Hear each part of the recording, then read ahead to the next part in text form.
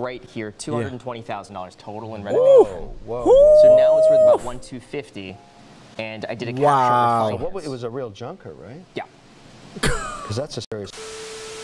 If you've never come across Graham Stephan or even have the slightest bit of an idea as to who he is, well, this video is a billion% for you. Like, I don't know what you're doing with yourself. Graham Stephan is just like, he's like the goat. Okay, that was a terrible noise of a goat, but we were close enough. He is the goat, so that's exactly what we're watching today in this video. But with all of that being said, YouTube is Ronnie MP. Whoop! It's RonnieMP.com. Want to join my free gift card giveaway? Subscribe to the channel, like the video, and turn on the notification. Then let me know that you subscribe down below. That's it. Hey yo, what's good YouTube? You know who it is. It's your boy Ronnie MP. Thank you and welcome to a brand new video of It's Ronnie MP, the show where we bring you guys a bunch of videos suggested by you guys, and guess who? You guys only. So if you're brand new to the channel, then be sure to absolutely, you know what I'm about to say. If you're an OG to the channel, you know exactly what I'm about to say. Destroy that like button, okay? Like literally stamp on it and just destroy it, because it genuinely means a ton for the YouTube channel. It helps get this video out in front of like-minded entrepreneurs such as you and me. So this way we get to join the community together, and as you already know, we talk about personal finance. We talk about what can bring you more of these, okay? What can get you more of that? Exactly, that's what we talk about on this channel. So be sure to subscribe and just join the community, you know. But I'm super excited for this video because it's going to look, we are about to receive a ton of value right now, okay? As I've mentioned, Graham Stephan, if you don't know who he is, then do your research. This guy is the most frugal millionaire you would ever come across, ever, period. And that's on my mama, son. So literally, he's the most frugal millionaire you would ever come across. If there's an extreme, this is it. But we love it because now he's financially free or financially independent, as well as I don't even want to say on his way to retiring early, because he can genuinely retire right now if he wants. He's a multi-millionaire now, but you know, he chooses to work, and he's got an interesting job such as YouTube. So that's exactly what we're about to check out. Oof, look at Mr. Wonderful right there. If you don't know who he is, he's on Shark Tank. If you don't watch Shark Tank and you are a so-called entrepreneur, then I don't know what you are doing with yourself. I'm giving you guys all of the nuggets, okay? And the nuggets is about to start right now, because let's get this video. They'll sell you out in 2 seconds. You will pay a brutal price for that. Never do that. Never. Never. They love their lifestyle. Yeah. They went to zero. You must be ready to absolutely write that off, because there's a 50-50 chance you will. What is he talking about? It's about to go down. It's about to go down. This is super interesting already. It's Graham here, and well, I never. And by the way, I used to be subscribed to him. I started my second channel, the God Graham knows, Stephan Show, where I randomly reacted to a series on CNBC Make It called Millennial Money, which follows the financial lives of millennials and breaks down their spending habits. In a totally unexpected turn of events, those videos ended up getting enough views for CNBC Make It to actually take notice. And after a few months, they invited me to be a guest on the series I loved so much, Millennial Money. But if I thought things couldn't possibly get any better than that, I was wrong. CNBC recently posted an episode of Millennial Money where they had none other than Kevin O'Leary reacting to my spending habits and giving me his advice on how I can improve. So I responded to Kevin O'Leary in a follow-up video, and then at the end of that video, I made him an offer. I told him he could come on the channel and we could hash things out in person, and he responded. Well, it turns out he's in town now, and what he doesn't realize is that this is not going to be just a typical meet and greet. Oh my days. This can almost give me goosebumps because I'm so happy for his success. It's absolutely insane. Because I remember one of the videos, if you're an OG, you'd understand. One of the videos ages ago, like a while ago, he must have mentioned something about him meeting Kevin O'Leary. And they took a picture or something along that form. But I can't exactly remember. It was a while ago. He's been making videos for a hot minute right now. Yeah, he took a picture of Kevin O'Leary. I'm seeking to see, or I'm quite intrigued to find out if Kevin, or not even Kevin, if Kevin probably won't remember, but if Graham is going to reveal that picture to him, or maybe show him, I don't know, something along those lines. I'm so stoked to see if that's going to be the case. Instead, I'm going to have him react to my entire $10 million investment portfolio. Ooh. So with that said, make sure to destroy the like button for the YouTube algorithm. This is how you know Graham is wise, because by him allowing Kevin to basically review his life is going to give Graham, this is value that you can't even buy. And I'm sure Kevin O'Leary will charge hundreds of thousands, if not millions, to have somebody, or to have Kevin analyze someone's investment portfolios. I'm sure it's going to be all of it. I'm sure it's going to be real estate. I'm sure it's going to be some stocks or ETFs, whatever Graham invests in. He's going to have Kevin break that down. This way, this is how wise Graham is. This guy's not a fool, trust me. You don't become a millionaire by mistake. Strategic planning and success leaves trails. It's going to allow him to know exactly what maybe he might want to potentially change, I guess, you know, where he could maybe reinvest his money, what he's doing wrong, all of these things. Right now, this video is gold. This video right here is priceless. Hands down, the best analysis you can get from a billionaire. Bring on Kevin O'Leary. So destroy that like button, by the way. Showing you this picture. I don't think you're going to remember it. But what did I say? What did I say? What did I say? What did I say? Say no more. Say no more. Remember it. But check this out. Where was that? LAX airport. Wow. You're kidding. Yeah. Dreams do come true, baby. About 8 years ago. Wow. Oh my days. You were just a spring chicken. I was traveling back from Toronto, seeing family. Yeah. You were in the airport traveling. Yeah. And I was pointing to my dad, like, that's Kevin O'Leary. And he was telling me to go take a picture, but I didn't have I was so nervous. That's great. So then I think you were about to get in the car, and I figured this is my last chance to do this. Is this LAX? Yeah, this is LAX. Probably coming in to shoot Shark Tank. Yeah. Your initial reaction to me on Millennial Money was that I was a dick. You know, I just started watching. I thought, this guy's going to be a dick. Yeah. Why? I just, you know, the way that was set up was, watch this video, and I thought, this guy's going to be a dick. And I just thought, you know, and then the more I listened to what you were saying, I said, hey, the guy's he's saying some things that I agree with around portfolio analysis, around, you know, budgeting, around understanding burn rate. And by the time that was over, I said, no, not a dick.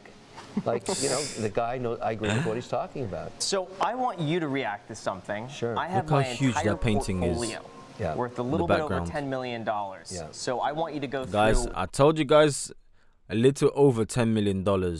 Dreams do come true. You're now sat in front of someone that you used to admire, someone that you wish potentially one day you become a millionaire and perhaps even meet and take just a photo. Now you're talking to him face to face, and he's about to give you some priceless advice. Give me your thoughts on please. Stocks? No, this is everything. Life gets good if you carry on working. Every single one of my investments. Smart. Got it. So I want you to look through this. Okay, so this is a piece of property, number one, purchased in 2012. Nice. 59,000 cash. And he did it in Monopoly way as well. That's so sick. Rent 14,000. So this is a good investment. That was unfortunately a cash deal. The whole thing was a cash deal. I was all in 71,500. You couldn't get credit at that time? Right. I didn't have a credit card. Right. Oh, so no bank wanted to give a 21-year-old a loan because I had no credit history. Okay, so right there is an important lesson, and I tell every millennial, even though I don't endorse credit cards, it's very hard to advance your credit rating without having one. So it's good to get a credit card, put maybe a $1,000 limit on it, and then start paying off, you know, use $200 a month and pay it off every month. So I told my son, as soon as he could get one, Trevor, put $50 on the card and pay it off. And now he's got a pristine credit rating, and he's only ever put a few $1,000s through the card. Everybody should understand that. There's no way to game that system. You've got to establish a credit rating, or you can't borrow. Property 2.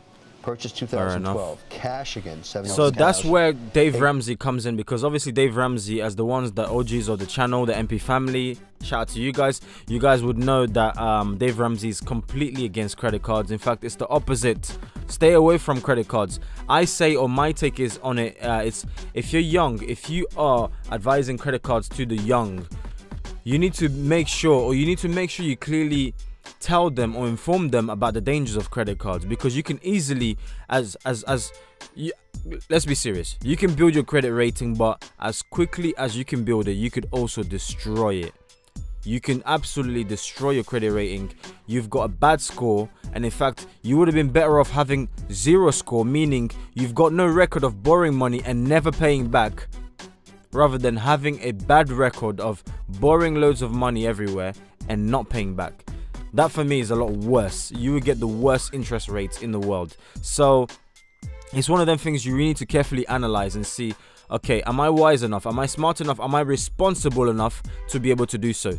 If you think you are, then by all means, no one's going to stop you. You are a young adult, you know, do what you got to do. But if it goes left, then don't say I didn't warn you. Renovation. Okay, so now you're 80,000 in the hole. Rent $1,200 a month.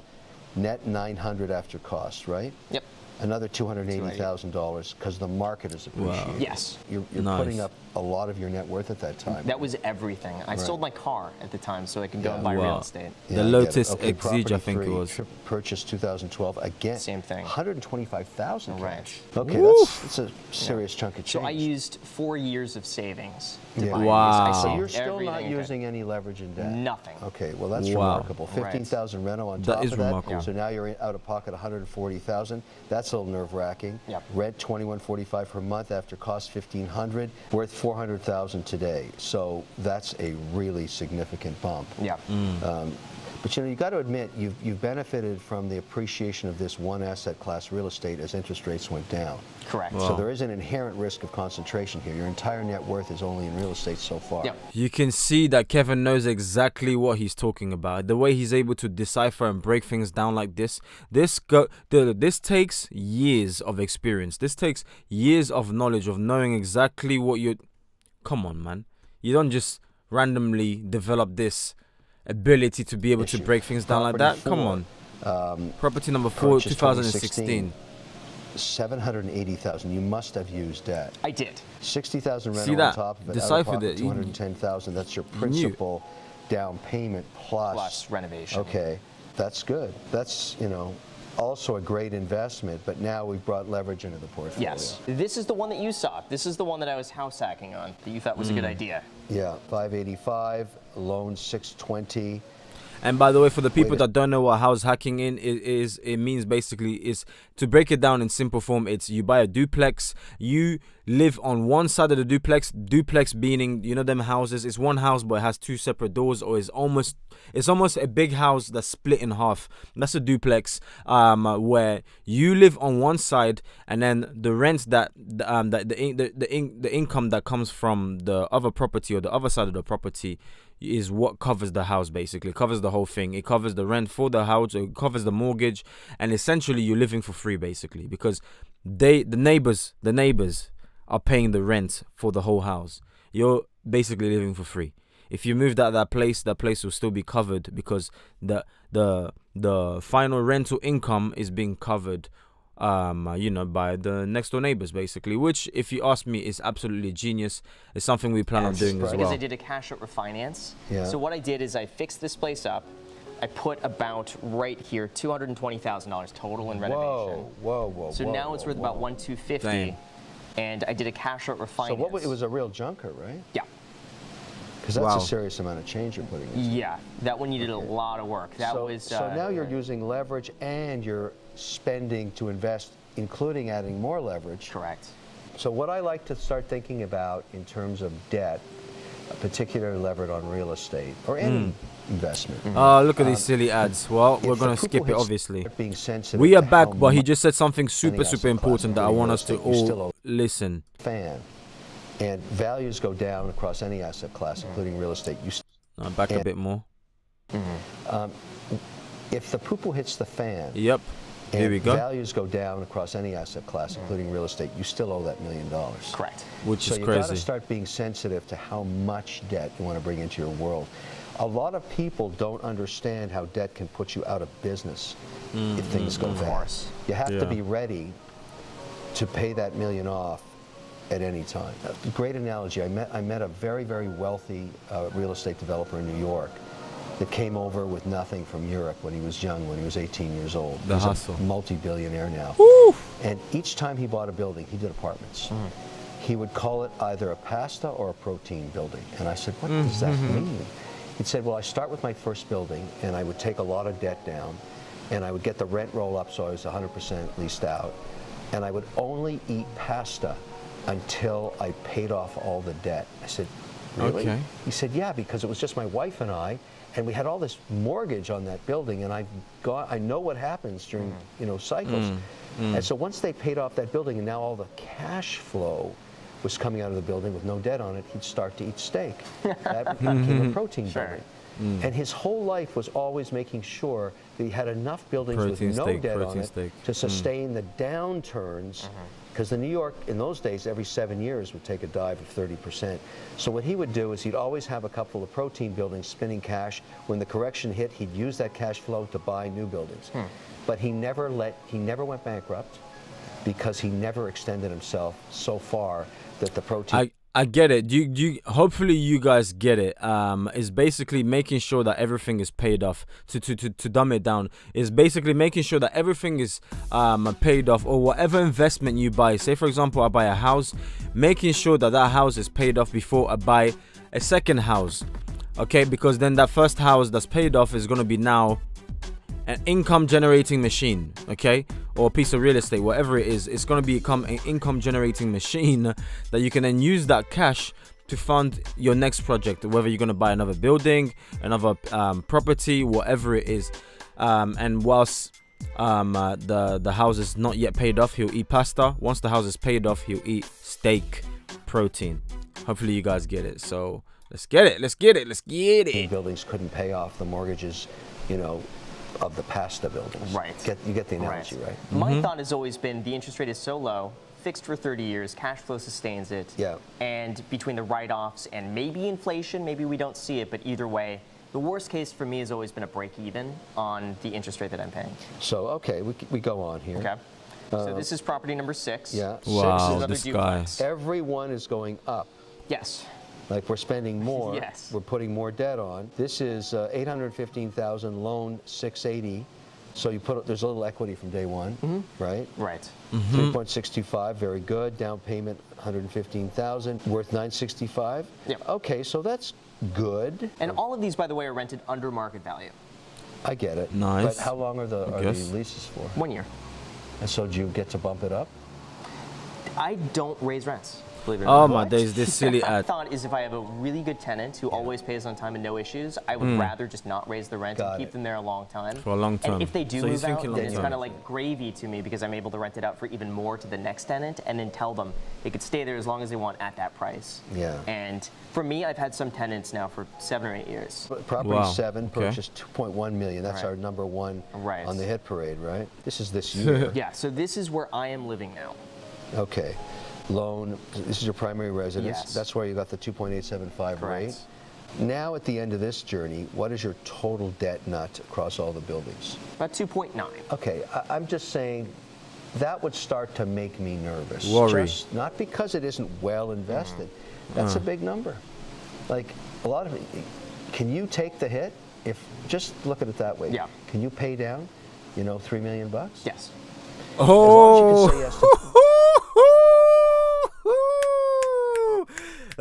That's like poetry right there. That's like music to my ears. Can you pay down 3 million? Yes.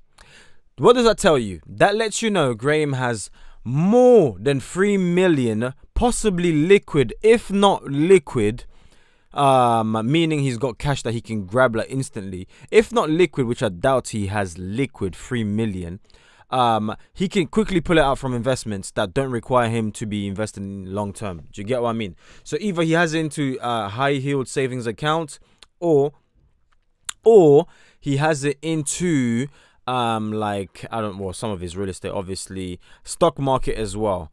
Okay, it won't be ideal for him to withdraw it out from the S&P 500, but if worse came to worse, I'm sure he'll be able to use some of that as well as whatever that's coming in, as well as, let's not forget, his YouTube income is like $150,000 per month, not per year, per month. So he would have that army as well to be able to help him. But so far, I'm loving. Look, smash the like button right now. If you're watching up until this point, destroy that like button, because this is immense value. This is insane value.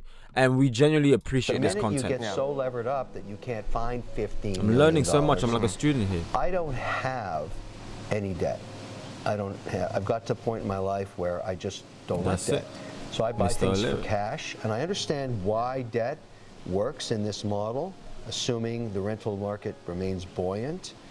But there comes a point in your life, and you're still too young, I don't want any obligation to anybody. But don't you think that's because you already have so much money now that for you going and trying to borrow at 3% to make 5 might not be worth your time versus just the hassle-free of, I'm going to buy it cash, not think about it? Well, except because I'm older than you, I've seen a lot of things, and I've been through a lot of down cycles. Lots of my friends got wiped out. I mean, imagine being in your 40s and being wiped out, having to go bankrupt. Like, that changes your life forever because you have that on your back. Yeah. I would never want to wish that on anybody because it is a horrible thing to happen. It makes sense. And the only reason it happened to them is they didn't respect debt. You're being disciplined. You're buying assets that have income. That is so true, because imagine, just like he said, imagine being in your 40s, 60s, 50s, and now you have to go back to square one because why? Maybe you didn't diversify enough, or you just simply wasn't wise with your money. You took on way too much debt than you can pay off in a heartbeat, just in case things went upside down. Well, guess what? We live in the world, and sometimes Murphy's Law will come knocking on your door. That rhymed, by the way. I didn't mean to rhyme. But sometimes Murphy's Law will come knocking on your door, meaning you have to spill up some cash right up front to be able to cover some of your investments. If just in case the bank decide they want their money and things aren't working out great for them, so they see who's borrowed the most, which happened to be you.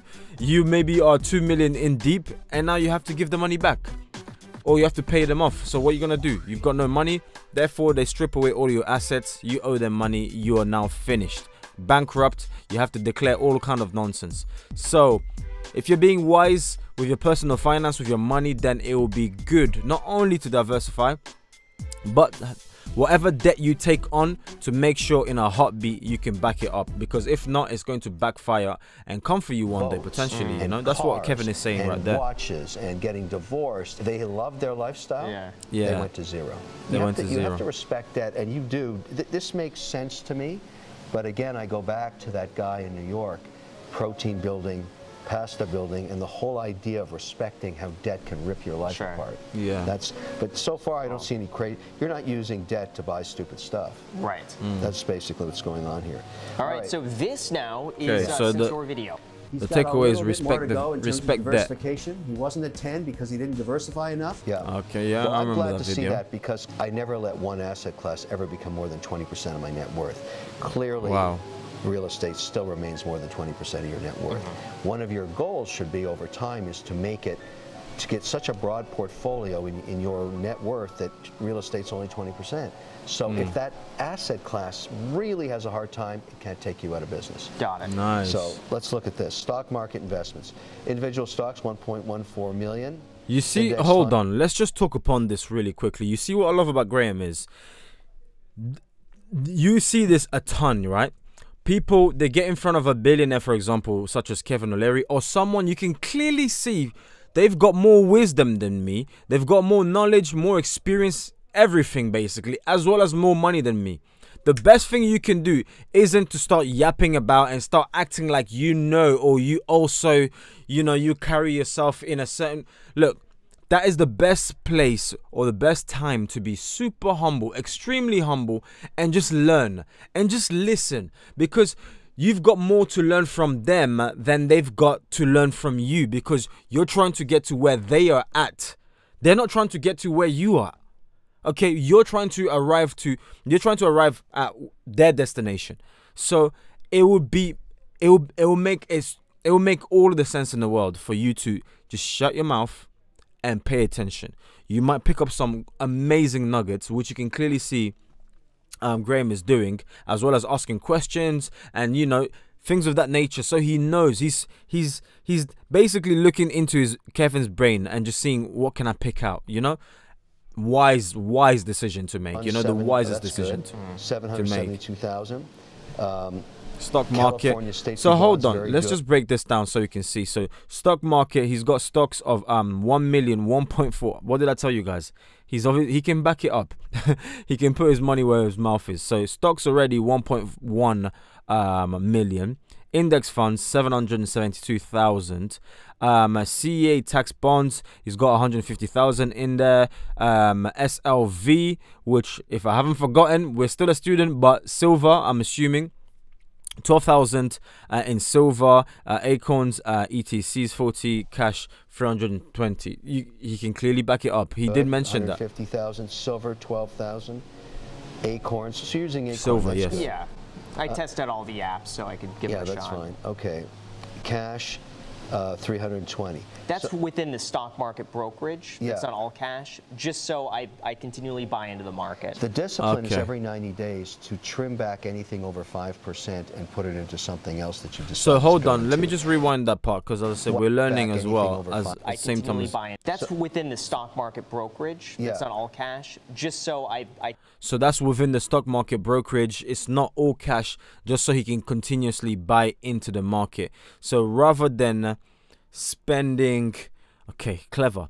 So rather than spending the whole 320,000 and buying a lump sum of you know, of shares and whatnot, he's decided to keep that money into that brokerage, and then each and every single month he buys, I don't know, maybe $1,000 worth of shares, or 50,000 or 100,000, whatever number he's got priced on. So this way, I'm assuming the reason as to why he's done this, well, correct me if I'm wrong, Graham, if you're ever watching this video for whatever reason, I'm assuming it's done that way so that you can catch the market like when it's at its lowest.